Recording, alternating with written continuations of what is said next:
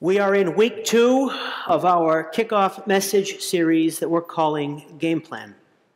We are tackling one of life's most persistent and sometimes agonizing questions. God, what is your plan for my life? It's a play on a football theme, but it's not meant simply to grab attention, but to reinforce that finding God's plan in our life shouldn't feel frustrating. Where God is concerned, there should be joy and optimism. It should feel more like a game that we play rather than a battle that we fight. It is our hope that over these 4 weeks, it will be a journey for you of self-discovery and maybe even transformation. Last week we talked about the first step of a game plan, and that is that you have to be coachable. And we said that for a disciple, this means listening to and following Jesus. Part of the struggle of understanding God's plan for your life is that very often we misunderstand what success looks like. Because success cannot be simply reduced to the next major promotion or business deal. It can't be simply about making more money or acquiring more stuff. For our kids, it's not simply about the friends that you have or the grades that you earn.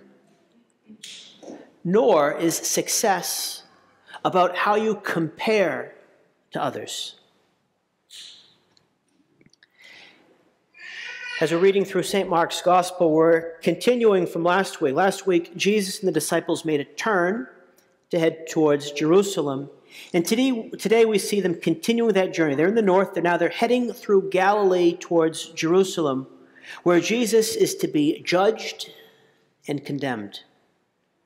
Now, as we saw throughout Jesus' public ministry, crowds would gather around to hear his teaching and to witness the healings and the great signs that he would work. But here, we saw Jesus sort of trying to keep the movement of the disciples secret. It's kind of like Jesus is taking the disciples on a type of training camp, a period of intense preparation for the season ahead. And the disciples need it because they still seem to think that following Jesus is going to give them earthly success and a pleasant life.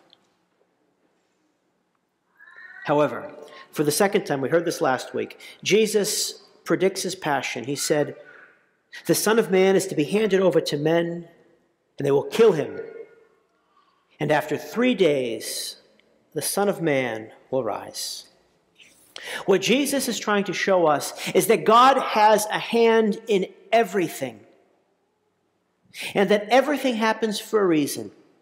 So then throughout the Passion, when it looks like everything is utterly lost and out of control, no. God is there and has a plan. And so it is for us. When things aren't going so well, when we've made a mistake or a fault, God is there. God has a hand in it. We call this providence, the ordering of things, God's intelligent ordering of things for our good. It's a hard truth to accept, because when things are going really bad, when we've made a mistake, it's like we have that tunnel vision, and all we see is that one bad thing, and we forget everything else that's going on. And I'll push the envelope a little further. Even your faults, failings, and sins, and mine, were foreseen by God. And they play a role in our lives, an important role. Because everything that's happened before, for good or for ill, has helped bring us to this very moment. This very moment where we're surrounded by a community of faith, and this very moment when we will receive the Eucharist and the love that we enjoy and all of that. So, when you suffer a setback or a challenge or a misfortune, the important questions to ask are these. God, where are you in this? God, what are you teaching me? And God, Where are you leading me? Although in the gospel, we didn't see the disciples ask any of these questions. Rather, they turned their discussion to a self-centered debate. They're talking about which one of them is going to be the greatest. Now, Jesus, as he does with us, seems to listen quietly and patiently. But it's not until they get inside the house they're staying. And it's interesting. They go inside, and then once they're inside, Jesus invites them to look inward. And we heard him ask, "What were you arguing about along the way?" Now, at this point, the disciples remain quiet because they know that they've been caught. Now, if you watch football, maybe you've seen a game-changing play. It's like a long reception that no one expects to be caught, and it turns around for a touchdown. Or equally kind of striking, there might be a big interception. They run it all the way for a touchdown. Everyone is celebrating and happy, but then you notice that a little yellow flag had been thrown at some point. And everyone who was once so high becomes so low. A flag on the play, it's negated it. It's demoralizing. We've all experienced this. But the flag doesn't mean you've lost the game. Rather, the flag only means that you've suffered a setback. And sometimes when you suffer a setback, you bounce back even better. A setback is an opportunity to review, to reset, and to readjust. Setbacks are lessons for growth and improvement. And that's how Jesus is coaching the disciples here. He's sort of reviewing the tapes for them so that he can lead them into self-reflection on what it means to be great. And Jesus shows them that the measure of greatness cannot be made in comparison to others. We heard Jesus say, "If anyone wishes to be first, he shall be the last of all and the servant of all." Now, think about this. Say, two teams go to the Super Bowl. One team wins and one team loses. But have you ever heard of the losing team going back to their city and then throwing a "we're number 2" parade? No, of course not. And this is a common struggle in our lives. We misunderstand what greatness is really about. And the disciples don't understand this any better than we do. That's why Jesus asks them, and that's why Jesus asks us to review and to reframe our understanding of greatness.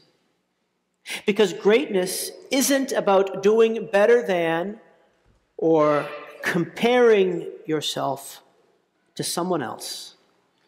Like in football, you wouldn't compare the QB to the kicker. No, greatness is about giving, the servant of all, not getting, who gets to be first. If you spent some time with the playbook that we gave out this past week, you know that we asked you to define greatness. Now, incidentally, I should say, we only made, well, I thought we made a lot, but we made 500 playbooks. And do we have any left? A handful? So I'm kind of happy about that. We have only a handful left. So if you want a playbook, be sure to grab one at the end of Mass before the selfish people take them all. No, I'm just kidding. I'm happy we ran out. That's a good sign, right? And we have a PDF of it on our website if you want to grab one.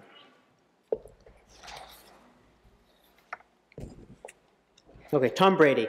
You've heard of Tom Brady referred to as the GOAT, right? GOAT, greatest of all time.